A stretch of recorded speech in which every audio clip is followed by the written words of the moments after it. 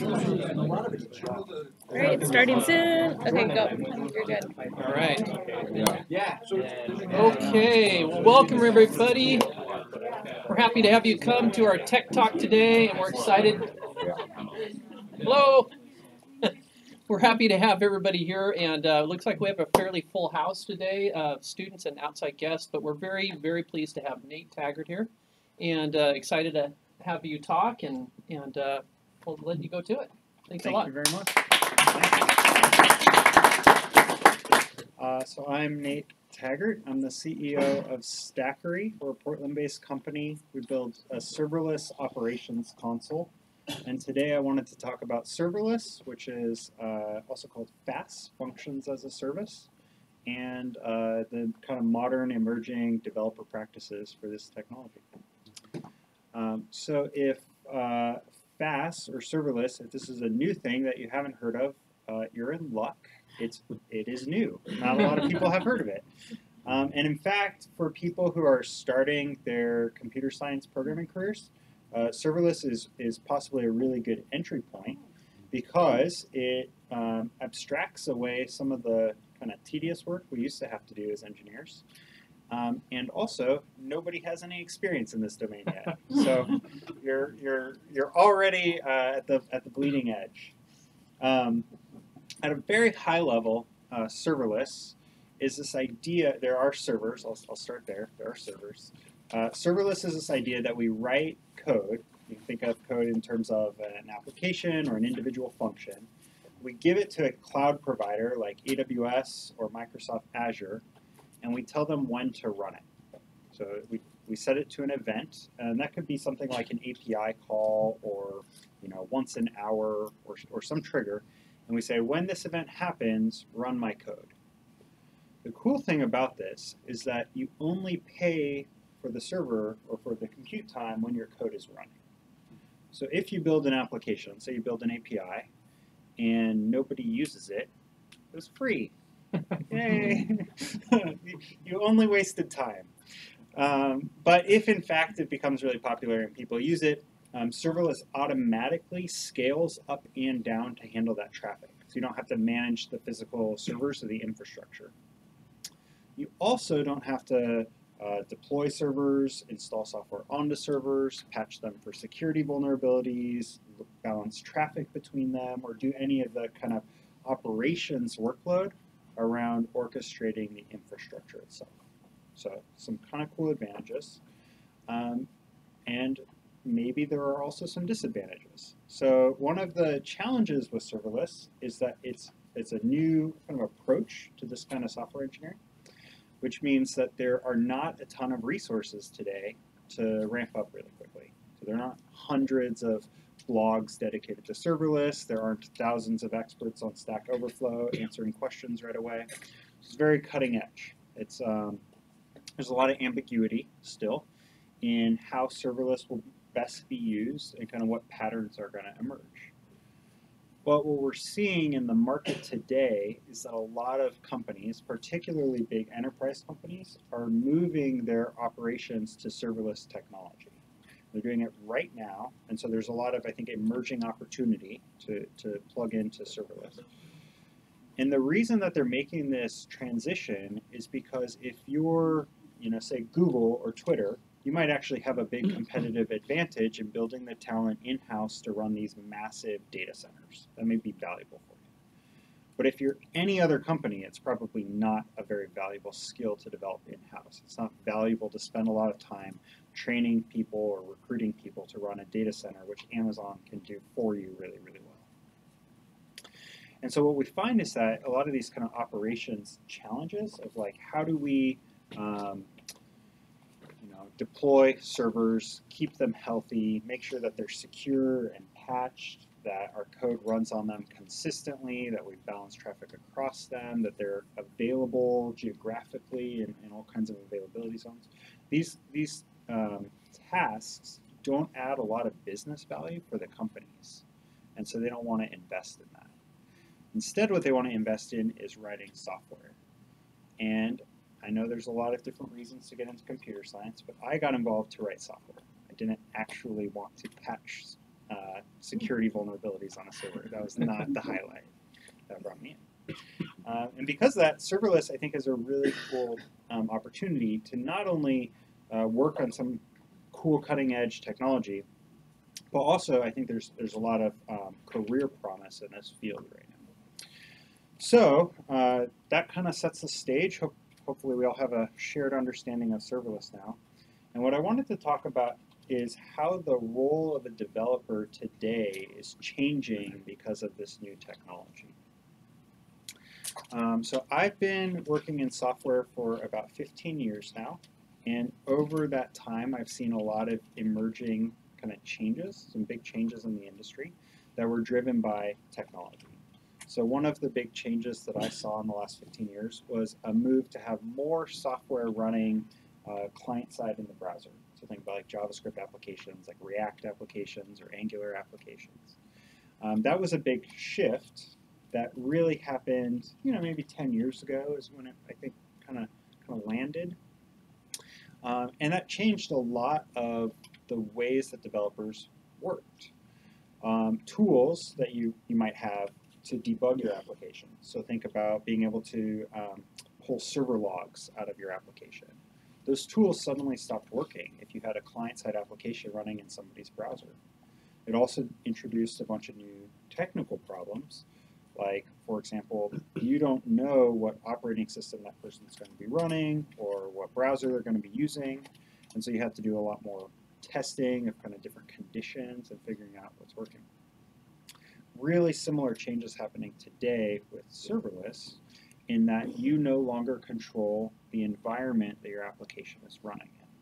You don't get to SSH in and pull out security logs or server logs. You don't get to install software on the server or be able to collect any kind of data like about the environment. And what that means is that the role of a developer is once again changing. So we have to start thinking about how we run these applications while we're building them. So let me give you an example. Because you can't SSH into the server because you don't own the server, Amazon owns the server, and you can't get access to those logs, if you need to get log data, you have to get it out while your application is running, like in real time. So you have to collect diagnostic data in advance of there being any problems that you'd have to troubleshoot or debug. What this means is that developers are now being more and more responsible for some of what was traditionally more of like an operations role. You used to have developers write software, and then they'd give it to an operations team to like release it, ship it, run it, maintain the health of it. Developers are starting to take on both of those responsibilities. So some of the challenges that might not be typical, traditional developer roles, like maintaining the health of the application, monitoring performance and throughput, watching for things like error rates in your application. These are responsibilities which I think today in a lot of modern organizations developers are responsible for, but 10 years ago they weren't. And so a lot of the classic thinking around software is one process and run software is another process, that thinking is changing right now. Serverless requires this like premeditated approach to not only how do you write the software, but then how do you run it and keep it healthy over time. And we've outsourced some of the work, so work like availability and scaling, security patching, some of that's outsourced. But some of the work like, like troubleshooting an error, for example, that's something that a developer has to think about while you're writing your software. If there was an error in the software, how would I know about it? What data would I have to then fix it? And like what kind of visibility would I have in that software?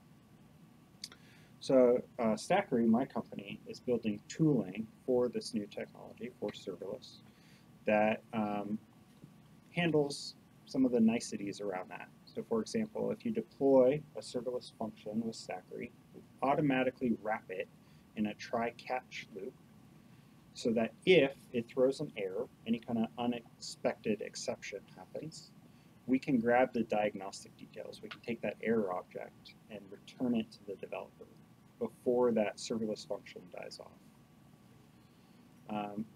So it's nice if you have some tooling around it to help you do some of this. But it also requires that developers are being a little bit more proactive in thinking about what kind of diagnostic information do I need to be able to get out of my application at runtime.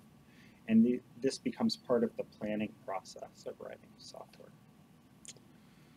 So I know there's a lot there that we're digging into. But I want to circle back and kind of talk about why some of these shifts matter and why you might want to be thinking about it. I had a really good conversation with Eric right before this, and we were talking about what makes a good software engineer. I've gone pretty far in my career. I was an early employee at New Relic, who's in town, big software engineering shop. And then immediately before this current job, I was running the data science program at GitHub. So a lot of fun work, very challenging, kind of cutting edge engineering work that I've been doing.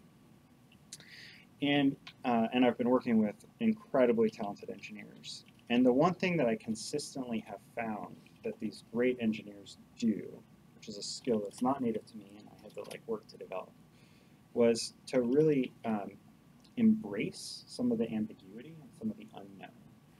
You hear about a new technology and you don't know anything about it, and so, or at least I hear a new technology, I don't know anything about it, and so my first instinct is to say, oh, I'm not the guy for that. I don't know this stuff. When these new technologies emerge, though, like serverless, what I found is these are the moments in my career that have really been impactful. Or if instead of saying I don't know anything about this, I say, none of you know anything about this, so I might as well learn it myself. Those have been really great moments in my career that leveled me up and got me to kind of the next stage. And so I want to introduce serverless not just as a new technology and not just as something to play around with, but as potentially a career trajectory changing opportunity. One of the challenges with working on kind of the cutting edge, this ambiguity, is that there aren't a lot of resources. There aren't a lot of people to ask for help for. Personally, I was self-taught. There were not code schools when I started learning software.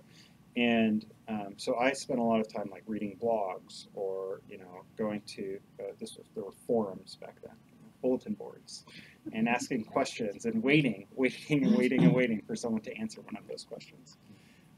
Today, I think you can get that help a lot quicker, and I think that helps people ramp up on software very quickly, which is great. But only if you're doing something that's fairly mainstream and that's pretty broadly done. So if you want to get help on how to build an application with jQuery, there's a decade of blogs on that topic. But if you want to do something with, say, machine learning, it's a fairly cutting edge field. There's not a decade of experience here, right? This is new stuff. And so I think it represents an opportunity to really dig in and embrace the fact that that nobody knows this. You're not at a disadvantage. There's a really cool, compelling opportunity here to become an expert in a field. So again, I'll circle back and say I think serverless presents a really good opportunity for that. And if anybody is looking for serverless resources or has questions about how to do serverless, all of the engineers at my company love to help and love to talk about that. So feel free to ask Eric for an introduction to me and my team, and we'd be glad to dig in with you. But I'll close there and turn it over into a discussion and hopefully be able to answer some questions. Yeah. So you mentioned that there aren't a bunch of the traditional resources when something is cutting edge. Do you become an expert just by messing with it and just trying stuff out and I love tearing that. it apart? Yeah, or? I love that. And the answer is absolutely. Okay. A lot of different kind of related ideas or experiences will help some people find little shortcuts to become good at some new technology, right? But the reality is, like serverless is backed by these function as a service products that are released by Amazon and Microsoft, like I mentioned. Amazon's product is the most mature, and it released 3 years ago. It really didn't start getting any significant traction, I would say, until a year or two ago. Azure's product is even less old. So the people who have been using it the absolute longest, like the people who are speaking at conferences and are the worldwide experts, they have like 18 months of experience with this technology, right? So you're not really behind. I'm not really behind. It's a good, but you're right. And like, how do you get that? How do you get that experience? You experiment. And I think what I've seen is there's two patterns that developers have for kind of what draws them into. Well, there's money. The money draws me into it. But there's two other, I think, motivators. One is building things. If you like to create, something from nothing, that's a really powerful driver to do engineering. And the other is puzzles, or like solving things, and I think that in particular, that motivation to like take something that you don't have the answer for and keep, toying with it until you get the answer, that will help you explore a new technology and essentially invent new solutions in the technology. Yeah. I've heard of software as a service. Yeah. Can you talk a little bit about the difference between the two, and maybe talk about a few examples of happening? I'm sorry, I missed the very last part of the question. Yeah. Can you give a couple of examples of API processes that might fall under this function as a service? Yeah, absolutely. I'm supposed to re-ask the question. So the question was, what's the difference between software as a service and functions as a service, and what are some examples of like an API, maybe use case around functions as a service? Is that right? Cool. So software as a service is really just a licensing model. That's really all it is. And I don't think it's very similar to functions as a service, except in name, and I kind of hate that, honestly. But so software as a service is the idea that you subscribe to software, and over time it should theoretically keep getting better, and you keep paying your monthly fee, and you get to use it. Function as a service is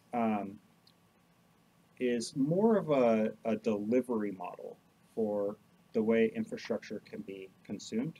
So by infrastructure, I mean really servers underneath the covers. But the old way that we would do it is we would buy servers. When I started in software, my company had a closet that we put servers in. That was normal. That was the normal way to do it. So we'd buy these servers. They're like $5,000, $10,000. We'd order them, and then there was they were always back ordered. So we'd wait like a month until the server came. And then when it came, we'd plug, like somebody's job would be to plug it in and set it up. And periodically someone would have to go and like reset it, like physically press buttons and reset the server. And we thought we were fancy. Like that was the best we had. And then AWS came out, ballpark a decade ago. And slowly, it didn't happen overnight, but slowly the industry has moved to the idea that buying a server is insane. And you can spin one up in 2 minutes on Amazon. And now you can still, press the reset button, but use your keyboard and you do it remotely, and it's a lot easier. So you can get servers faster, you can get servers cheaper, and the administration is kind of abstracted away, but you can still do all the things you need to do. Functions as a service is one more level of abstraction. So you don't even have to turn the server on. It will automatically, be ready when it's needed based on these events that we're going to set it up to, like an API endpoint. You also don't have to rent it by the hour anymore. You can rent it down to like 1/10 of a second. It's like while your code's actually running. So it gets a lot cheaper. And again, another level of abstraction. You don't have to do any of the like reset it or turn it on, turn it off, manage your usage. This orchestration part goes away. At least it goes away for you.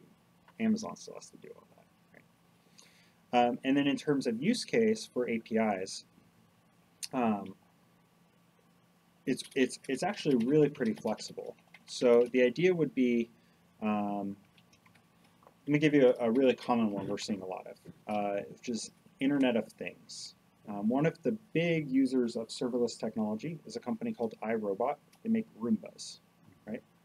They have 1 million robots, and those robots all periodically need to phone home. And the problem is, if all 1 million robots phone home at the same time, they need a lot of server capacity. So they'd have to rent, dozens of servers to just always be ready for 1 million robots to phone home. But a lot of the time, they're not all connecting, right? The robots don't run all the time. They just turn on and turn off. And so what they use is they have an API endpoint, which is a URL path, right? And whenever one of the robots goes to that, it spins up one of these functions as a service behind the scene to run that code right away. And that means that if 1 million do that at once, then that code will get spun up 1 million times to all happen at the same time. But if only one robot does it, or if no robots do it, then it also scales down very well too. And so one of the big use cases for serverless as an API backend is what we call like bursty traffic or unpredictable traffic. If you don't know how much load you're going to get on your system, it's very difficult to try to provision the right amount of servers efficiently. And so the solution is either over-provision, so you never run out of capacity, but you're overpaying, or under-provision, which means that you might be saving some money, but periodically have an outage. Right? Serverless means you don't have to make that choice anymore. Does that address your question? It sort of begs another question. Please, go. You need buy-in. If I'm Amazon, I'm thinking, I don't want to, a tenth of a second here. Buy 30 minutes of time from Microsoft. So you got to get buy-in from those guys. I'm assuming you already have that. So the serverless products are actually offered by the cloud providers. So like Amazon, for example, has about 100 different services that you can go, AWS, that you can go buy. And you can buy them all individually and in different increments. So for example, you can rent servers from them by the hour. You can do that. That service is called EC2. And you could, alternatively, you could go rent like a database service from them. They call that RDS. And they just have, all these different pieces. And you can think about it in kind of like a catalog. Like you just plug in all the pieces that you want and assemble your system, right? Some of the pieces that they offer actually compete internally with some of their others. So for example, you can have like a relational database. RDS is the relational database service. Or you could use a non-relational database, like an object store type solution. They have one called Dynamo. So in this way, like even Amazon will sometimes offer these different products that like you get to pick between to figure out like what's right for your solution. For some jobs, renting that server by the hour is going to actually be the right solution for the customer, and the customer, you can still do that. You buy their EC2 service, or you might use their serverless solution, which is called Lambda, AWS Lambda. And with Lambda, you just pay for as it runs, when it runs on demand. Yeah. One of the things that I love about Lambda, and actually one of the reasons I got into like playing with this technology, was because it can be really cheap. Even a small server, you still might be paying $10 or $20 a month to run it. A very small server, right? Just to have it running all the time. And you can turn it on and turn it off, of course, and save a little bit of money, but then you have to manage that. Lambda, you only are actually paying when it runs. So you might run, a very small level of traffic through that service and pay 8 cents this month or whatever it is. So, yeah. So I'm a developer. Great. How many people here are developers? I know when I'm writing code, I know what a function looks like. Sure, yeah. And I know in other parts of my code how to call that function. Sure, yeah. With function as a service, what do I see? What do I do to make a Lambda thing in AWS? And how does my code know to talk to that Lambda thing? Yeah. What changes for me? Yeah. So there are actually 2 approaches here. Don't forget to repeat the question.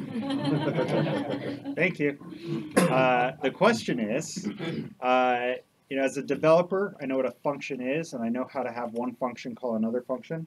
How do I replicate that behavior in a serverless service? Is that right? Yes. And my answer is there are two answers. One answer is that we're overloading the word function, and I think this is really dangerous, and I'm not picking the jargon, but when I talk about function as a service, I absolutely expect that you hear that as a discrete piece of code, a function. But it doesn't have to be that. You can actually take a full application and slot that in as your function, right? So what a function really is an event to trigger code. So some entry point in your code.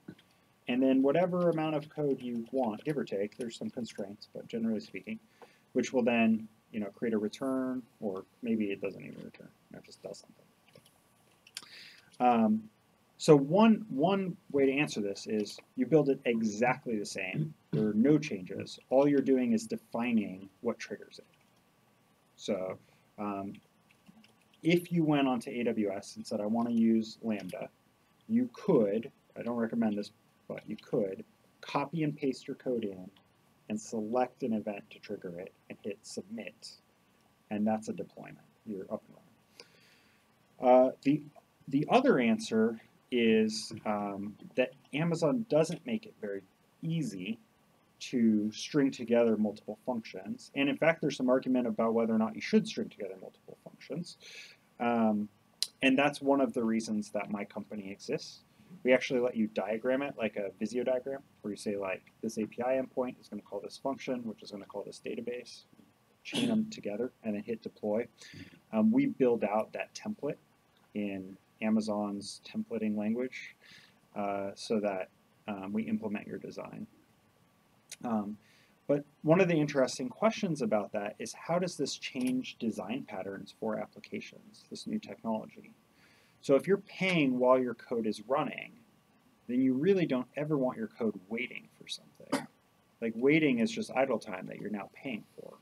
So if you think about a chain of functions, where function A calls function B, and function A waits for function B to do something, now you're paying for two instances instead of just paying for one instance.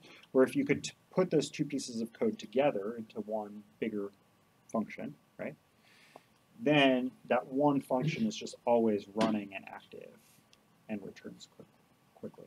So this is where I would argue nobody has good answers today. Like, this is, in my mind, this is the opportunity for us as developers, is to say, what is the right approach to this? How should we design applications with this new technology? And it does help to have some experience in other design systems. But at the end of the day, I think we're all trying to figure this out still. Yeah, please. All right, so when you're deploying new software on Amazon servers, I'm assuming it's not just going on one server and it's on that server waiting. It's your code's on probably multiple servers and waiting somewhere. Because I don't think you could just like keep your code in one spot and like have it always be ready.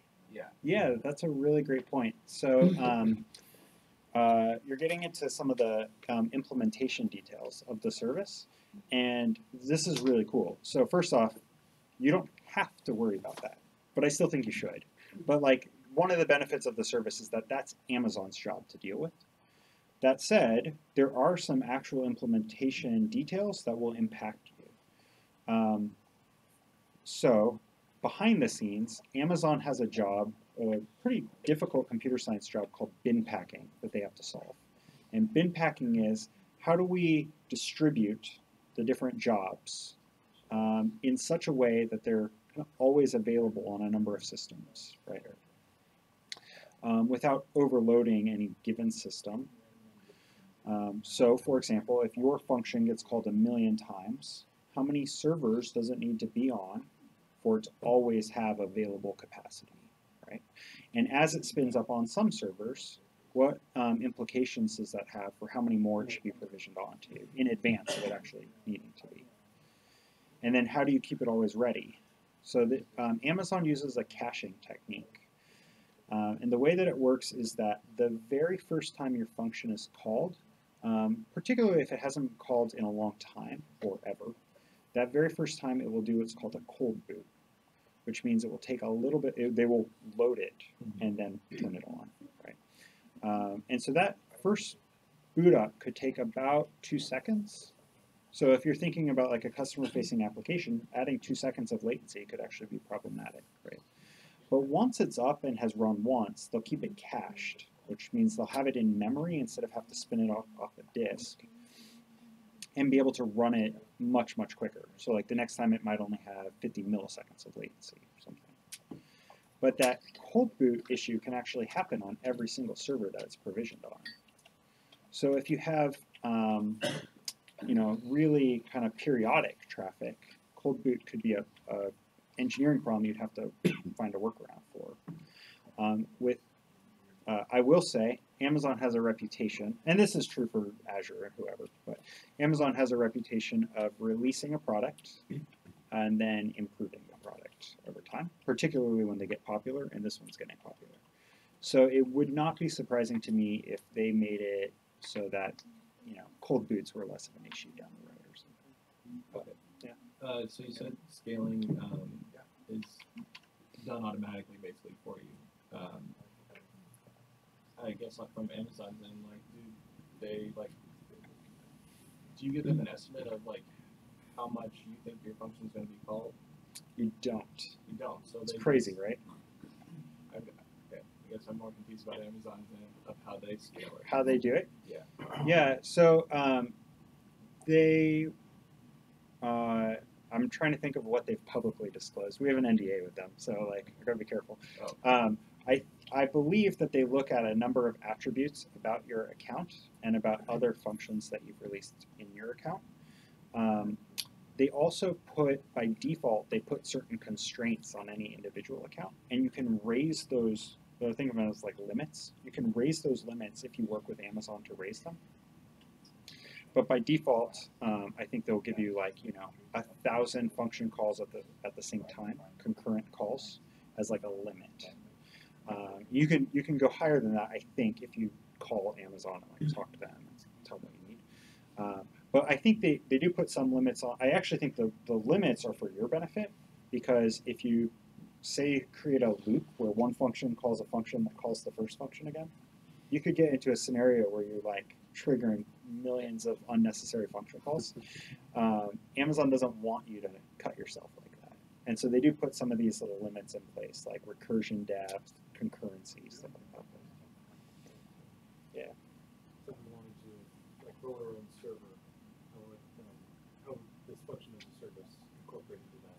Would it be just as beneficial as working with a cloud provider? Yeah, so the question is, if you wanted to like roll this yourself, like say host your own server with a function as a service function as a service, how would you do that?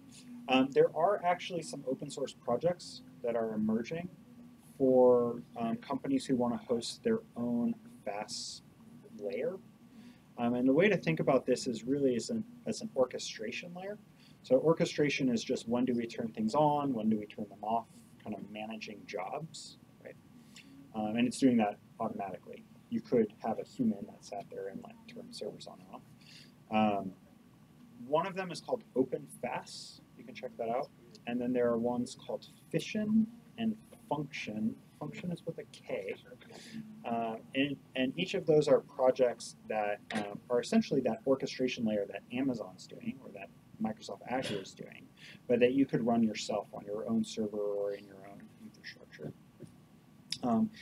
It does introduce some challenges. So like these bin packing problems, for example, become problems that you have to deal with now in your own infrastructure. And Amazon has completely abstracted the servers away, but you do have to run that FaaS layer on a server or on a server cluster now. So somebody in your team still has to manage a server, even though it might not be every developer. So some different things to think about there. Yeah, please.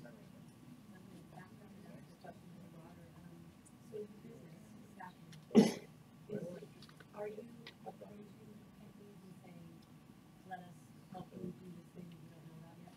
Is that like a business plan of yours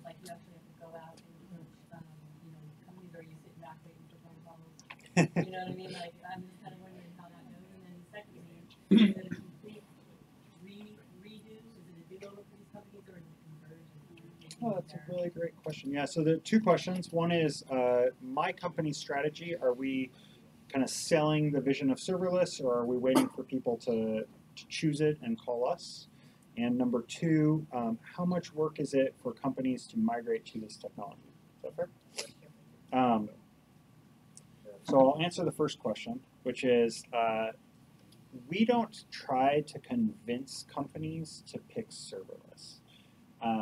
And that's mostly because we don't have to. There's a lot of interest in serverless because it solves some very big problems. If you're spending $1 million a month on your IT infrastructure, and say, 80% of that is just idle capacity that you have in case you get a traffic spike, the idea that you could only pay for what you literally use and cut your costs by $500,000 a month or something, like that's attractive on its face to just about any company. And on the other side, so that's the cost, the business side of it, and then there's the operation side of it, which is I'd rather have my team building the product and adding value to my customers than I would have them patching servers or doing things like this. And so there's this like product velocity value that's driving companies to serverless. On the other hand, there are blockers that are keeping them from doing serverless. So no professional software company is going to release software that's not automated, that the release process isn't automated. Nobody's sitting there pressing buttons step by step because it's too prone to errors and they can't afford a big outage. You could imagine like Nike.com is not getting deployed by somebody sitting there like pressing next or whatever.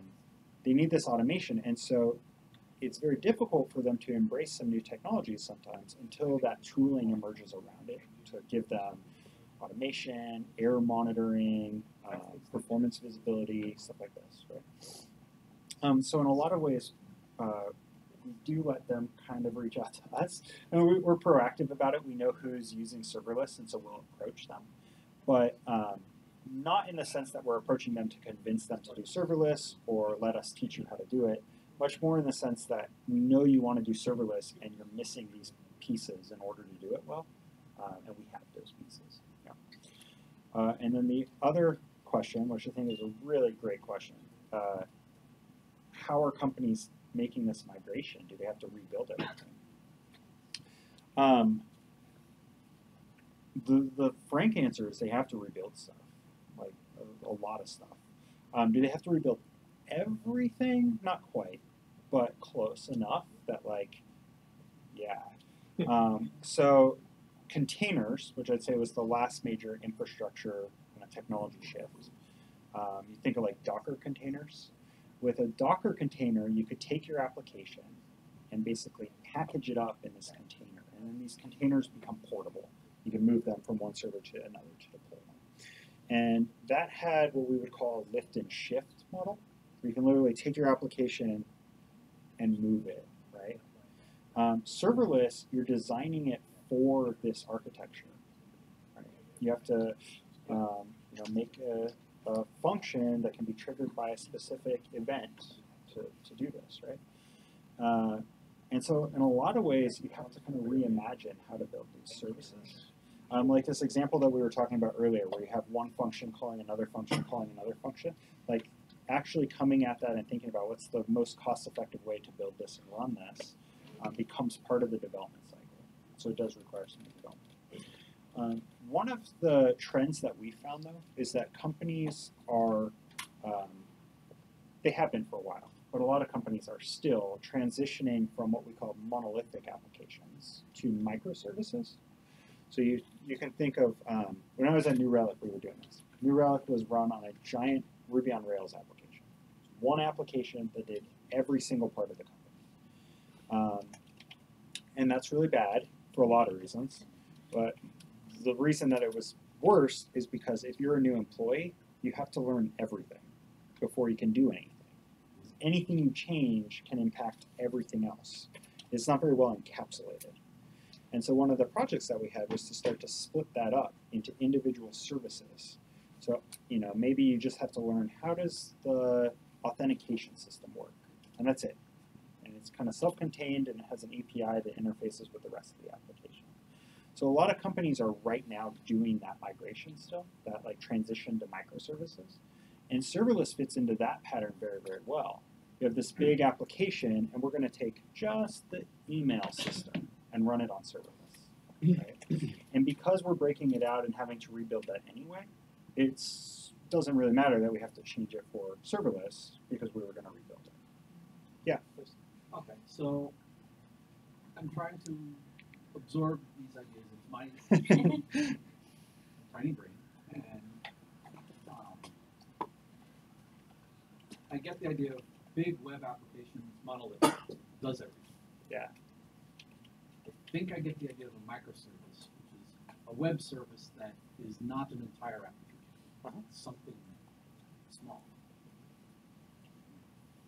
So is function as a service, is that just a small web service that's triggerable?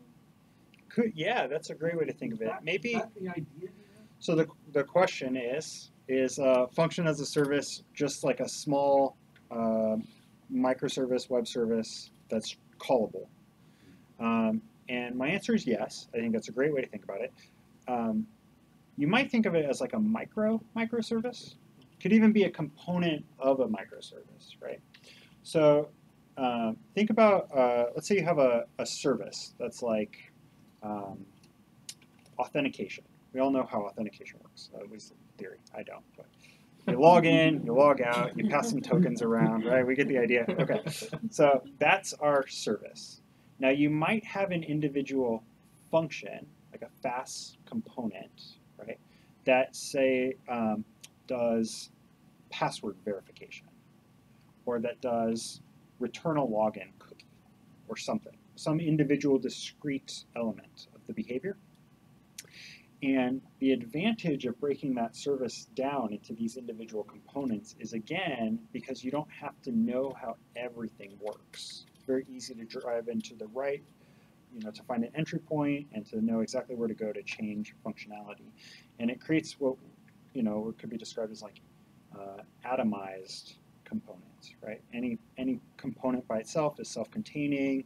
You can modify it, and it just has interfaces with the other components.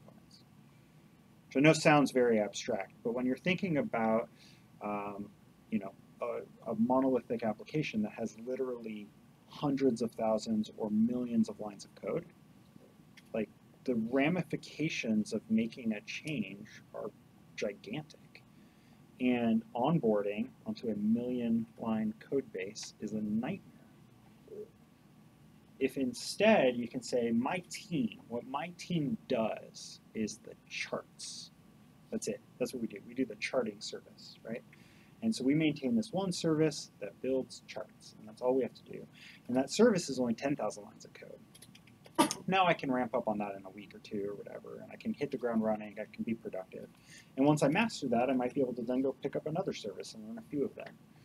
So, but all I have to know is kind of what's the perimeter of my service, and then how does my service work. Yeah. So I heard you say earlier that the products your company does, they kind of do some generation of metadata or even code for some serverless functions. And this may be a bad example, but I was going to give you an example and see if you could kind of walk me through how it benefits. So the only serverless functionality that I'm familiar with at the moment is writing Alexa Amazon. Yeah, totally. That's how I got started. Right. So they're the event isn't an incoming API call, but it's an incoming voice request that triggers your named thing and then runs your function, right? So what are some of the benefits that your product family brings to that kind of environment? So I know there's a lot you can do on the back end from there, right? You can call another web service, you can talk to a database. Yeah, absolutely. Yeah. So the question is, in the context of like building an Alexa application, how would my company improve that process? Yeah. So I'll caveat this with, that's not really like, we're selling to, giant enterprises. It was just an example to walk through. But yeah, just to kind of to frame it. So if you've built an Alexa app, you're probably familiar with this really terrible console that you have with AWS. It's all like form fields. And so you, for example, you'll write your code in your IDE, hopefully, and then you select it, copy it, go over to the console, paste it into a form field, and hit like update, and then you wait because Amazon's slow. And then if you want to use dependencies, like any libraries in your application, then you have to package those all up as zips and use Amazon's S3 service, which is their object store, the bucket. And you have to upload those dependencies and then make references to them in their code. It's just a giant kind of mess. And so because people don't want to do that, then instead they like hand roll their own solution so they can have it all in one big file and use no dependencies. And then you have this app that gets like thousands of lines of code. We bypass all of that. So with us, you don't use Amazon's like console at all. There's no copy paste. There's no file packaging.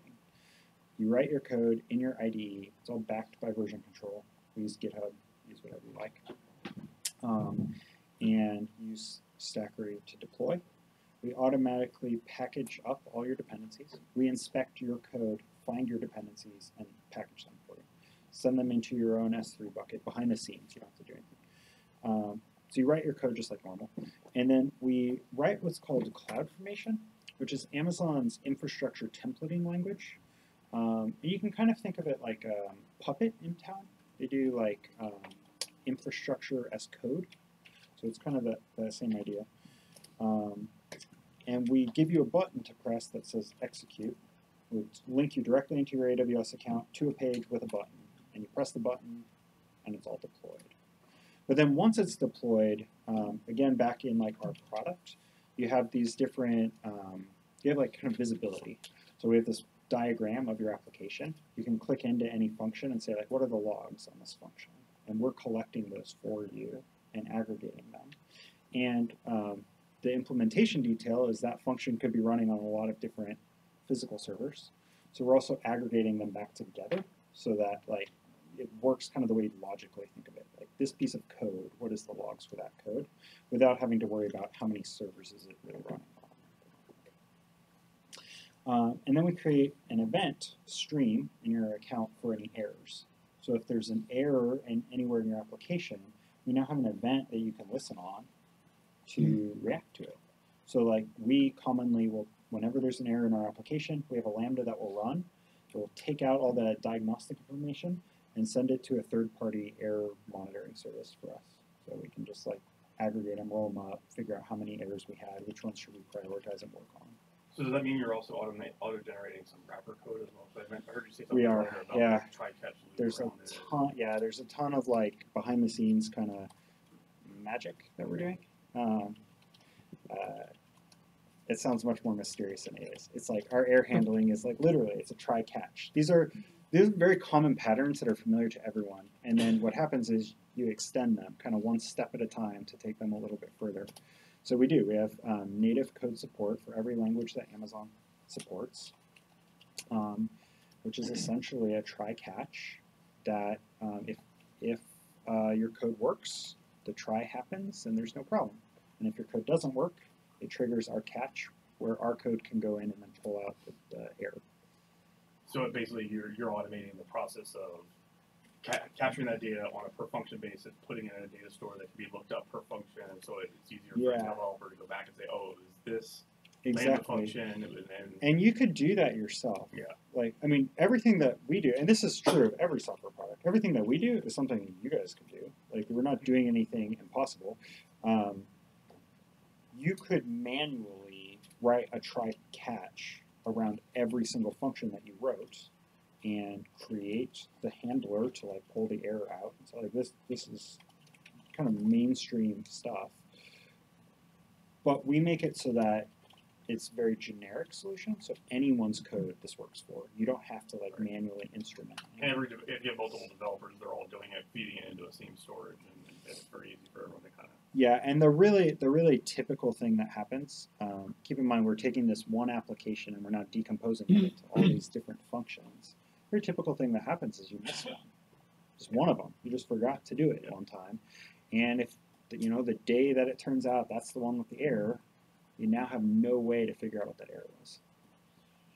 So kind of associated question is, I guess, so you must have to, I mean, I know you said you had an NDA with Amazon. You must have to kind of keep lockstep with them on certain changes, right? Because you're automating some of this stuff. So how is there a typical lag that you have with supporting something that rolls out in Amazon? Or? Yeah, that's a really good question. Amazon, in fact, has internal lags. Okay. So what I mean by that is, I mentioned they have their templating language called CloudFormation. So the AWS Lambda team will release a feature, and then there will be a period of time, anywhere from a few days to several months, until the CloudFormation team supports that feature.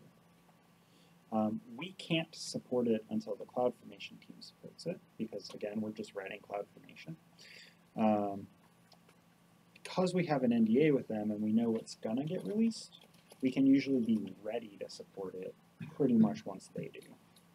Within a day at least, a day or two. But yeah, it's kind of a treadmill. Like we have to just keep up with them. And in addition, we have to build support for each of the services that they have. And for some of the services they have a lot of flavors of that service. Like Lambda, it's a somewhat different product depending on which language runtime you're using.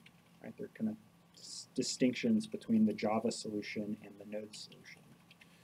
And so we have to support each of those too. Yeah.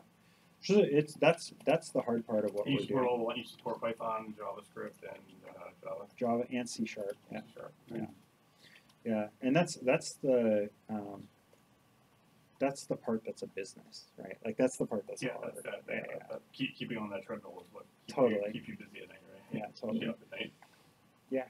As a CEO of a company in unknown territory, how do you figure out how people to hire? Yeah. So hiring is my absolute favorite job. It's my favorite thing to do. I think we have some advantages in this because we're doing cutting edge kind of engineering work, we attract candidates who really embrace that ambiguity. They want to do this like undiscovered invention kind of work. They want to be thought leaders. They want to, and so we tend to get a pretty high caliber candidate because the engineers who embrace ambiguity are high caliber engineers. Like that's what it takes to be a good engineer. You don't become a great engineer from doing the same thing over and over. You do it by solving hard new problems, and so we found that there's kind of a synergy there. Like we tend to get really cool applicants. And then we also have a very strict no assholes rule. So we take really great candidates and we try to filter out the jerks, and that's the whole process. Ambiguity and How big is your company? How many people do you have? We're up to 7 now. Yeah, so it's feels like a real. I mean, that's a good engineering team like size. Yeah, and I think So when we started, we were 2. It was my co-founder and I, and 2 is a pretty small engineering team. I mean, it's not unheard of, but I think the sweet spot for an engineering team is like 6 to 10 people. Mm-hmm. So 7, like we're right in there. We got a really great core. And then you have marketing people too? We don't. Oh. Not yet. Yeah. It's an important role, and we will hire for it, and salespeople and all the rest. We get a little bit of an advantage in that because we're engineers building a product for engineers. Anybody on my team can hop on a call with someone and help them troubleshoot or kind of sell to them. Like we're not doing heavy-handed sales. We're doing like, technical solutions. Stuff you like. Stuff we like. Yeah.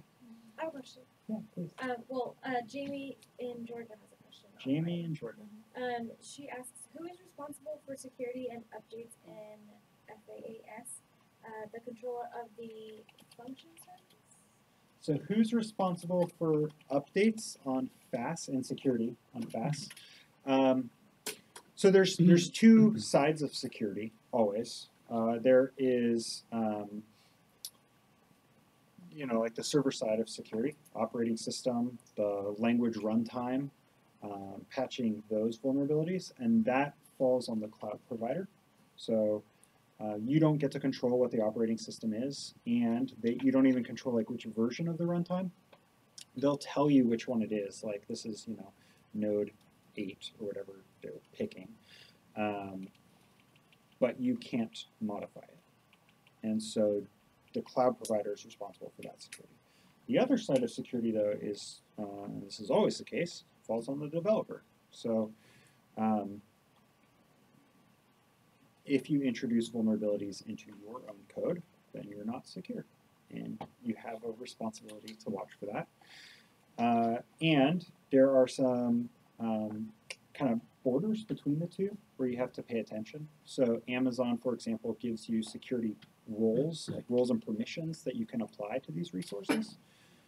If you don't apply them, you can make them less secure. You can make them, for example, anyone could call this function, or you could apply a strict policy where only you can call the function. Or things like that.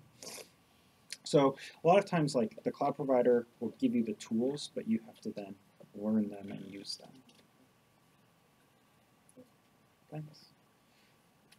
So hearing about the overall buy-in from Azure and from AWS, do you think there's an incentive for them to lean towards a FaaS model where are they actually going to be getting more out of their resources when they just do a pay-per-call kind of thing, the code runs?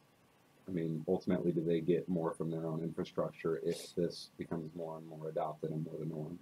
Yeah. So the question is this better for, say, Amazon or Azure to steer towards a FaaS model because of the efficiency of their infrastructure?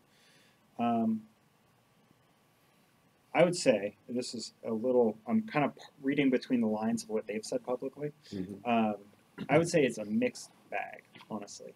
On the one hand, they don't care about the infrastructure efficiency. They're running a commodity business. The more they sell, the more money they make.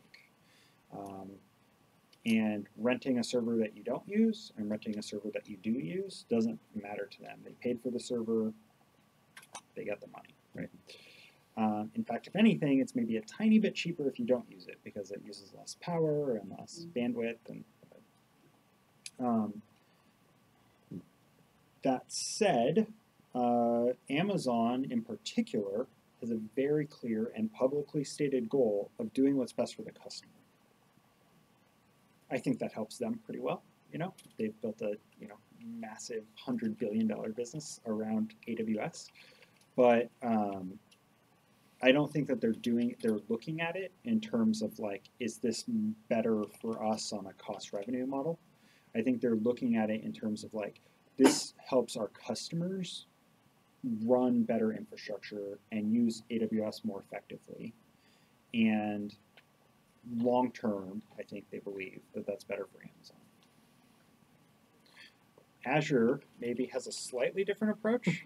I'm not speaking for them. I don't know what they think, but my guess is Azure thinks about it a lot more in terms of cloud parity and competition, where Amazon released this, we're going to release it, right? It's a tit-for-tat kind of game with them.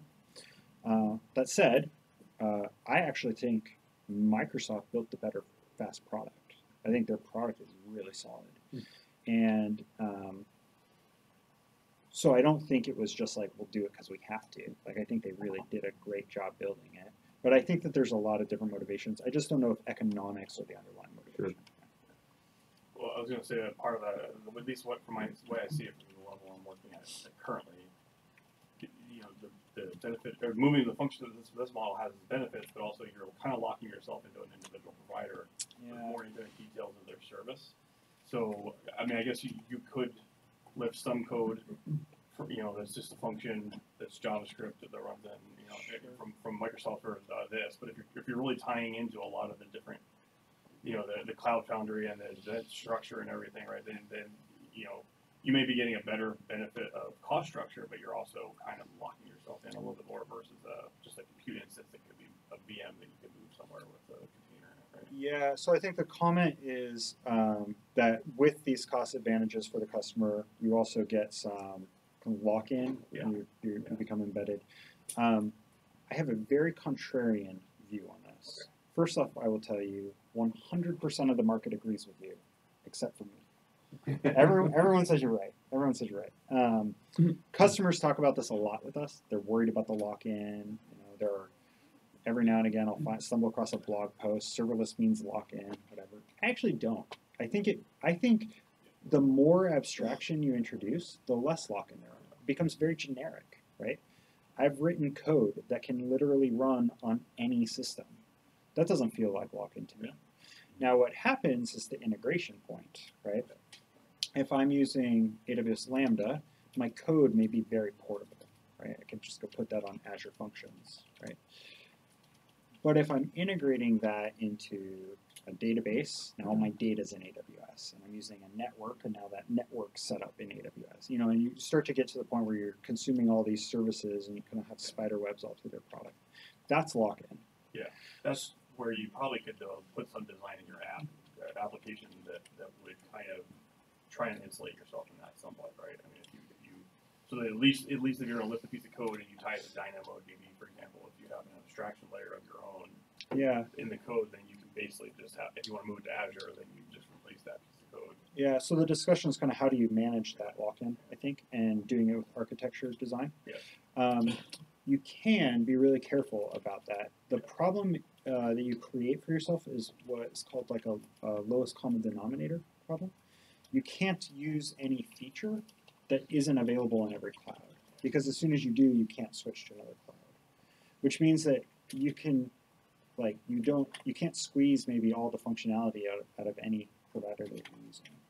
Now that may be fine. You may not need their special whatever version of that implementation, but it's a give and take, right?